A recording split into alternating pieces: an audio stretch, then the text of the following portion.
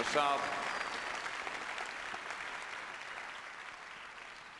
this auditorium seats 7,500 people. You have thousands and thousands of teenagers before you. They come from all across America, Mexico, Canada, and other parts of the world. We have them from China here. We have them from Africa. What's your message to these young people in their teen years?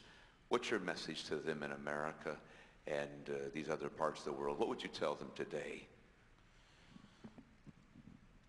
First of all, I would like to say that I'm glad that none of you in a situation similar to my situation where I grew up. And please to be grateful for the things that you have now. And when you look at the world, please to have a universal vision. Not only a local vision for what we do next day or next year in our town or in our city, how we see the world.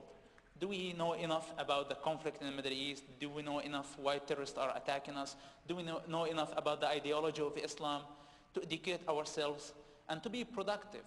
Not only put ourselves in a religious box. Yes, reading the Bible is priority number one. Believe in our Lord, but also to be productive. Some of us are the best doctors. Some of us are the best teachers.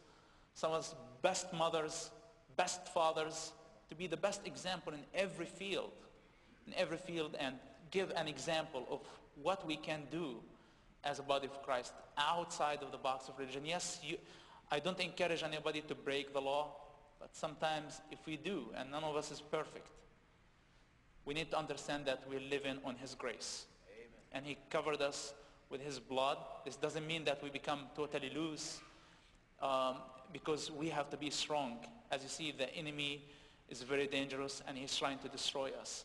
I want you, of course, to have lots of fun and to enjoy life and to enjoy the liberty in this country. This is a great thing, and to understand also the importance of the free will that God gave us from day one as human beings. And to look always in a good way toward the others.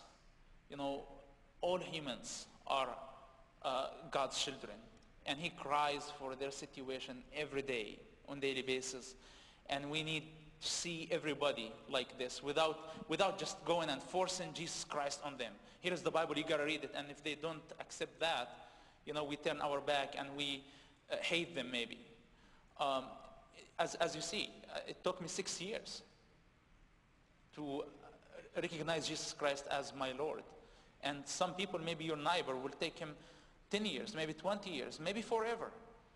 We have to love everybody unconditionally and forgive people who do bad to us.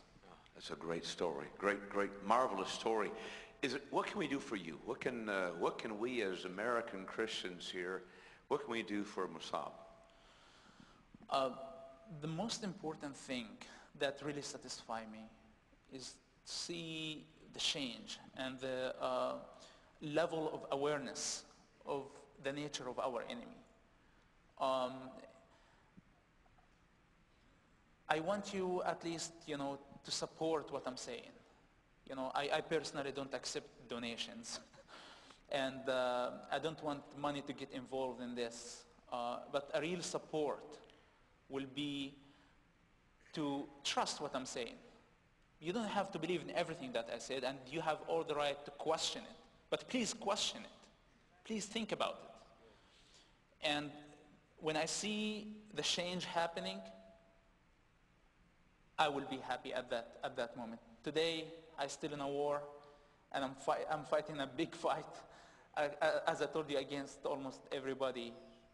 And not because I hate people, I'm talking about love, and I need to just be careful how I do it without hurting anybody, but I have to say the truth the way it is.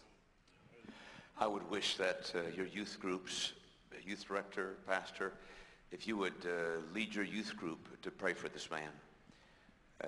If you're a thinking person, you can only imagine how Hamas and Palestinians, but in a general sense, those who strongly believe in the Islamic faith, They're frightened of this man, and they would love to eliminate him. They would love to rid him. His voice is strong, it's powerful, his testimony is unimpeachable, and his faith in Christ is strong. And let's pray for our brother here that you Excuse me. Can I add I one wish more you thing would. before we pray, please? Please. Please don't focus on me. You know, if I share with you some of my personal life, probably you will stop believing in me right now. I want you please to focus on the Lord. You know, he's our highest example. I am not a hero. I'm ignorant, nothing, stupid person that the Lord used. This is how I see myself. And please to keep all your focus on the Lord always, because people will disappoint you. I might disappoint you. I hope not, but I might disappoint you. So please to keep all the focus on the Lord, not on man.